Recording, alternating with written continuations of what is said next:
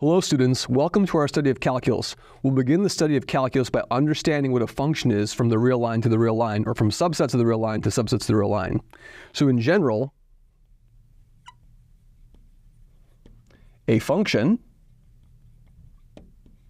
is a rule which assigns to each element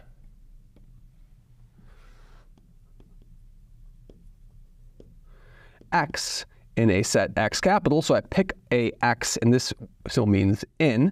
I pick an x in my set x capital, which is referred to as the domain. It assigns to each element in the domain a unique element in the range, in the codomain.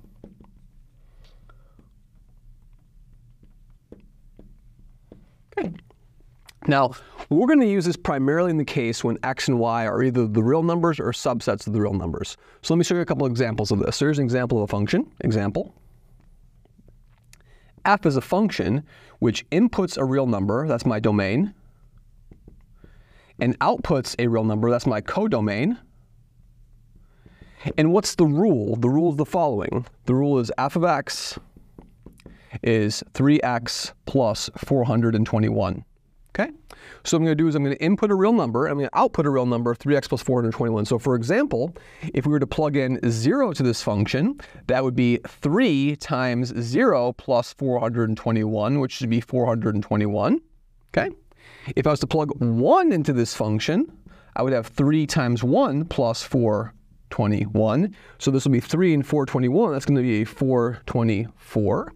I can also plug in negative numbers to this expression over here. So I have f of negative 1 is equal to 3 times negative 1 plus 421, right? And that will be 418, 418. So we see over here that to every value x, for every real value x in my domain, these are elements of the domain, I output a number. These will be, we'll call these range, but in principle, they just live in the codomain. So these live in the codomain.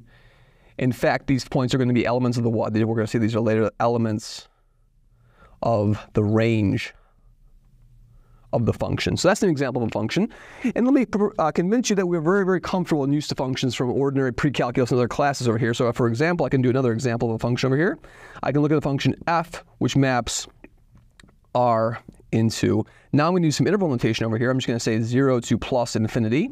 And what rule is this over here? So this function f of x will just output the absolute value of x, okay?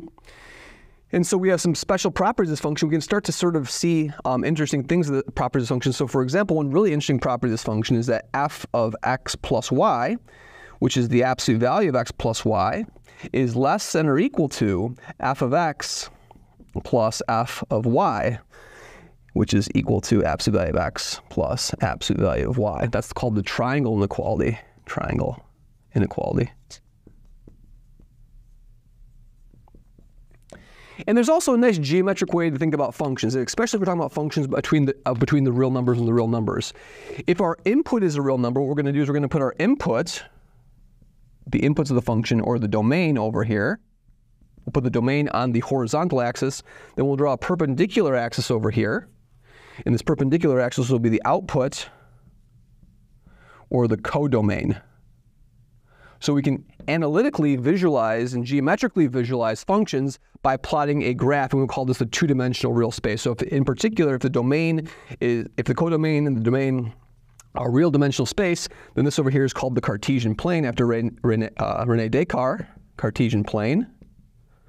And then we write it algebraically as R2. And now our objective is to say that I want to be able to plug in points x. So we want to be able to plug in points x over here, like maybe like 1 or 2 or 3 or 4 or negative 1 or 0. And I want to output the corresponding y value of my function. So this corresponding point over here would be the point f of negative 1. If I went over here and plotted my point over here, that would be the corresponding point f of 2. If I did this over here, if the value of the function was over here, that would correspond to the value f of 4. So we're plotting our range values or our codomain values on this, what we'll call the y-axis, typically called y. And we'll plot our input values, we call it the y-axis. and we'll call this the x-axis. And we'll plot our input values on the x-axis, and we'll get all Cartesian pairs to represent a function geometrically. Thank you very much.